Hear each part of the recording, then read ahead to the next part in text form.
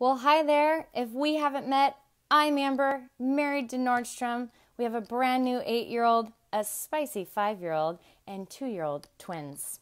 My job is to help you live your best life, spiritually, emotionally, physically. Why? Because I believe that each and every one of you are absolutely, essentially worthy. Okay, listen, we've had quite the weekend. Perhaps the first broken bone in our body. Well, in our family. I've broken some, but none of the littles have. None of the hubby has. But that's actually not what I want to touch on today. So perhaps you're aware, but it's October. Now, you're probably really aware if you're a woman. When October comes, all of these pink ribbons are around and awareness is key, and we start making sure that women know to do those self-checks and to really pay attention. And you know what? I could talk about that today, but I'm going to put my own spin on it. Because I believe that each and every one of us has our own expertise and our own place of genius, if you will. And so I want to share a little bit of a story that's actually really close to my heart, but I also want to call you as a woman to rise up, to be aware, and maybe look at things just a little bit different. So when I was pregnant with the twins, my mom found out she had breast cancer. This actually might be news to some of you because my mom never shared publicly that she had breast cancer. She never told me either until after I had given birth to the twins, until after the twins were about 4 to 6 weeks old. She gave me a text. It was late at night and she said, "Are all the kids down? Can we come over?" I thought somebody had died. My parents don't just come over if the kids are in bed. They kind of know that that's our time to be quiet and be calm. Plus, they always want to see the kids. So I literally thought something was wrong. My mom and my dad walk over to our house. My mom sits down and she looks at my dad and she said, "You talk."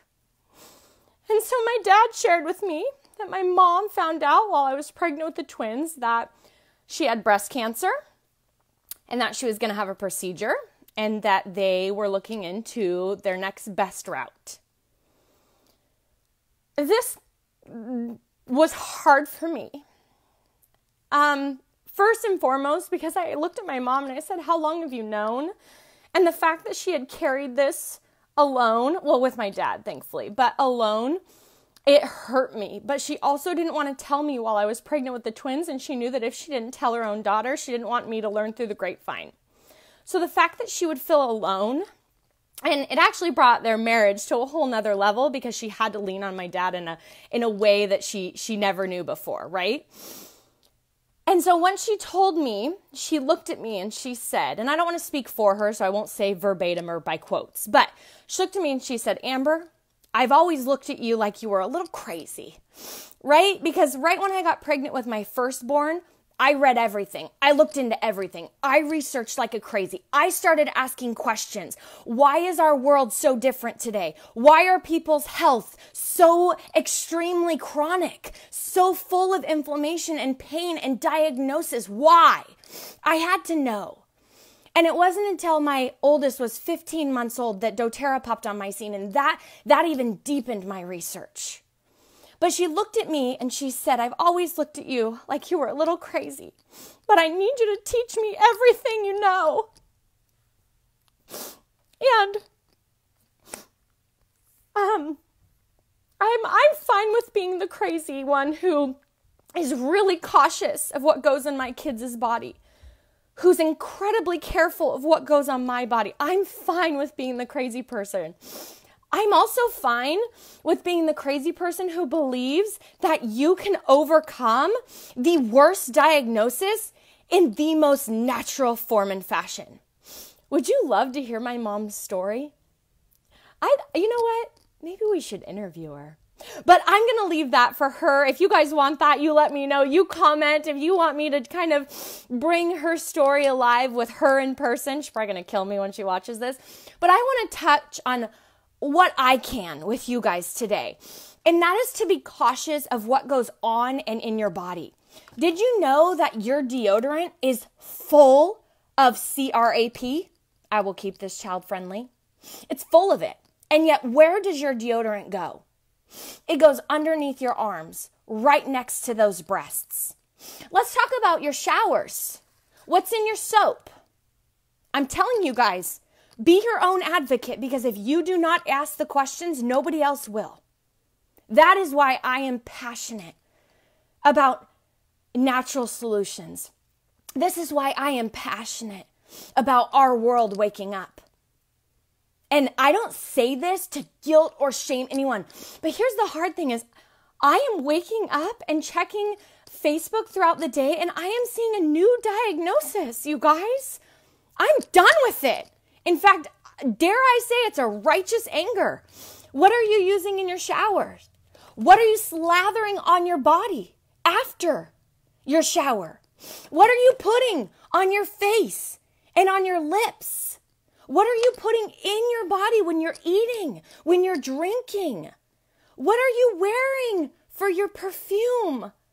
I bring this up because you guys, when you're talking about October and you're talking about breast cancer awareness, let's talk about all the fake hormones and things that are ruining our bodies, that are taxing our systems. Let's talk about the fake hormones that are causing just our bodies to be on absolute defense and crying out for help. And our diagnosis are mere symptoms of a root issue. Please hear me. I know I'm fired up today, but it's only because I'm fine with being the crazy. But if my craziness can help one person reach out, if my outlook on life, call it drastic, call it extreme, yes, we live our household in a very different fashion. In fact, I love the nannies that come in, because we have nannies and at the get-go, they're kind of like, wow, like your kids like eat this? Like they're chugging green drinks, right? And they're totally unprocessed, and they're in their raw form, and the fruits and the veggies, and they crave a vitamin. They earn a vitamin, you guys. It's a treat up in here. Their probiotics, they all flock to me for their probiotics. Here's the thing. We have a choice for what we put in our bodies, and how we live will be passed down. Even if your littles are older, it doesn't matter. You control you. And so I'm coming to you with all of these questions because if you do not start asking, why is our world different today than it was a decade ago, than it was 2 decades ago? Maybe some of you even remember 3, 4, 5 decades ago. Start asking the hard questions. Start looking into things. Start reading the ingredients and recognizing what you're putting on and in your body. I beg you. Because I am so heartbroken over every diagnosis because it hits too close to home. But there is life, and there's life in abundance, and there is freedom, and there are tools, and there are, I'm telling you, natural solutions that will aid the body, that will give life to the body. Stop tearing it down. I'm not going to go into detail because I don't want Facebook to shut me down, but reach out to me. Because I can share with you what we did for my mom. I can share with you how we sought out both modern and alternative. And she is cancer free. She is absolutely cancer free. And she never once had to tear down her body with a chemical cocktail that destroyed her from the cellular level. Never. And listen, I will never tell you what route to go, but I will always provide information so that you can make the best decision for you. I'm not here to tell you what to do. It's not my job. My job is to know tools and offer resources so that you, if you're a praying person, can pray about it and go with your gut. Do not be bossed around by a fear industry. Do you hear me? I'm telling you, rise up especially if you're a believer. It's Sunday.